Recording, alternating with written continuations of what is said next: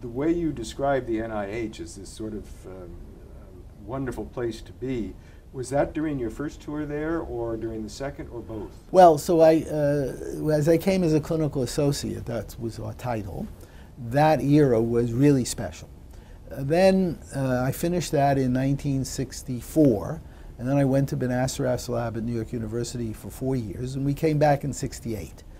When we returned, of course, my position was very different. In '62 to '64, I was, you know, a young person. I didn't have any standing there other than being a clinical associate, but I would get to know all of the other people of my same era. Everyone was excited. When I came back, I was now a principal investigator. Now it was time that I had to really do some stuff that really mattered. We had, I must say, on our floor in immunology, quite a remarkable collection of people. And it was early, so we say, in terms of modern immunology, we were early days. There were just an enormous number of things to do, and everything you did could turn to gold. And that was not only true of my own group, but many others. So it was very exciting. That's true, as I think back now, both in in the early days. You know, it's even unfair to say that, because I like to say when I started in immunology, I thought we were in the midst of a revolution. And my understanding of scientific progress is that it goes in fits and starts. You have eras of great accomplishment, new ideas, new paradigms, and then you have long periods of consolidation, where you build on these foundations and then you spring off to another era of revolutionary change. That's my academic understanding. So I came into immunology seriously in 1964. It seemed to me it was a revolutionary period. I'm still waiting for the consolidation to start. Every era seems to bring new changes. The field is continuously fascinating. In fact, I have often thought that a good title for either a book or a lecture about immunology would be Endless Fascination. What was driving this? Was it personalities? Was it technology? What was behind all of this? Well, firstly, immunology is a very interesting field. In contrast to, say, biochemistry. Biochemistry is a way of doing science. You use biochemical tools to study particular things. Immunology is a coherent body of knowledge that you bring distinct tools to. And everyone who calls themselves an immunologist, particularly in the era when I was growing up, would share certain core knowledge that we would all have to know. So it was a community of people who, I would say, both at NIH but in the greater world, who had a very common world view of this science. And as you said, things were changing. Both, there were new technologies. There were also new ideas. So, as you probably know, immunological science is a young science. As a concrete discipline, in contrast to as just accidental findings, most people would date it to the latter part of the 19th century, to Louis Pasteur and Robert Koch, and most importantly of all to Paul Ehrlich. And it was still looking for, so to speak, a central idea, a central theory that guided it. And it struggled with that for a long time. And it was only in 1957 and 59 that the central theory was enunciated. That is what is called the clonal selection theory of immunity. In 1957, two papers appeared.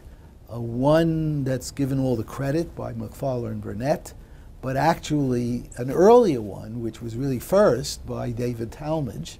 Talmage was then a young assistant professor at the University of Chicago.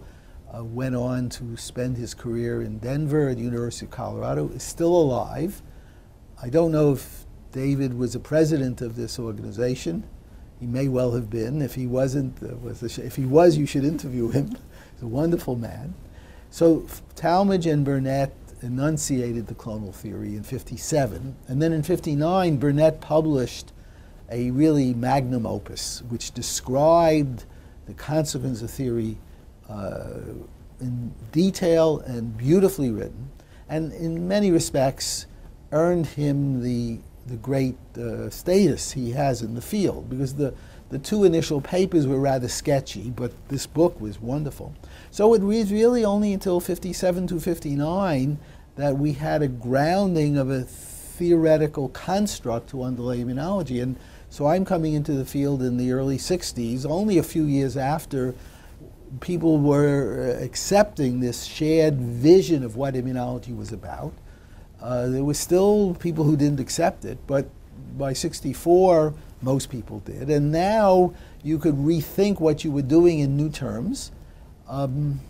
There were new technologies coming on, but it wasn't only the technology that was driving. It was just the ideas, people recognizing what you could do. It is true that people were understanding the structure of immunoglobulin that was being developed at this time. Porter and Edelman were doing their work.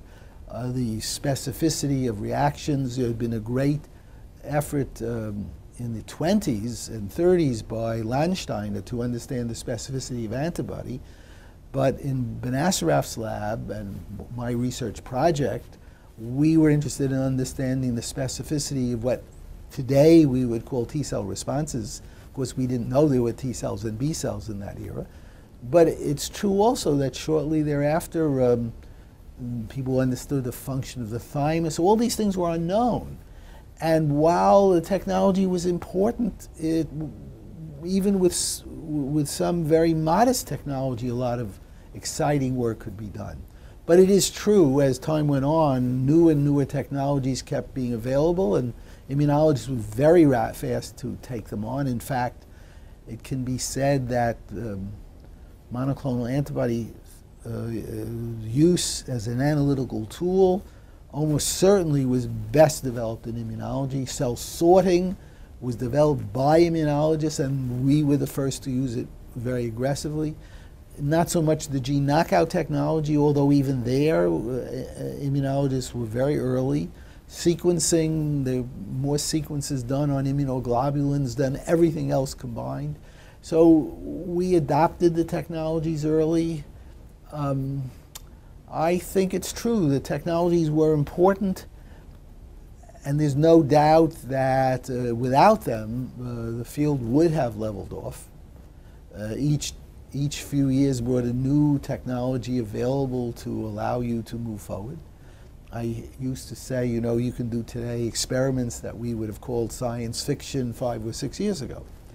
That's certainly true. So yes, it was partly that, but not that only. It was a very strong sense of excitement of what could be accomplished. And I can certainly tell you on the 11th floor of the Building 10, our NIH buildings have very poetic names. Building 10 is the largest brick building in the world, but beside that fact, it has this very, but on the 11th floor, you know, we'd be up and down the corridor, you know, there'd be, you know, every day was a new day. So, yeah, it was very exciting, I have to say. That's certainly true. Now that you remind me and send me back in the years to that era. But that wasn't the only era that was terrific. So I had a very good fortune, if I may go on, in my postdocs. So I came to NIH in 1968 with Benacerraf. I had been his postdoc at New York University. When he asked me to join him, which I was very grateful for, the arrangement we made was that I'd work on my own projects half-time, and the other half-time as a partner with him, you know, which was fine with me. And we had, in that era, we had fewer postdocs, so there was one or two postdocs that worked on the projects I did with Baruch, and then I had one who worked on the projects I did myself. and everything was fine. Then when Baruch left, let me see if I'm getting this right. Oh, yes. So then the first group of postdocs that came in the door after Baruch left, they had some of them thought they were going to work for him, but he was gone, were terrific. I had unbelievable postdocs, and one, as an example, the leading example, was it was Charlie Janeway. Charlie was subsequently a president of the AAI, one of the most influential of immunologists. Unfortunately died as a young man, not so young, but younger than I am, from a brain lymphoma. But he revolutionized immunology. So Charlie was a postdoc. Jack Stobo, who subsequently was the Osler Professor of Medicine at Johns Hopkins. Several other people, Joe Davey, who was chairman of microbiology at WashU, and people of that sort. Terrific postdocs, outstanding. I said, well, this is easy, nothing to do. And so that was one era. And then about 10 years later, again, quite without any planning on my part, I had a second group of postdocs of equal magnitude. And they included Mark Davis, who cloned the T-cell receptor while he was in the lab. Also, one of the leading figures in our field today, Laurie Glimsher, who's been a president of this association, now the dean at the Cornell Medical College, and Maureen Howard, with whom I discovered IL-4, Tony DeFranco, who was chairman of micro at UCSF, and several others. I mean, quite remarkable. So I've had really good luck with postdocs, but they come in bunches. And that gives you an optimistic view of the world, I tend to think.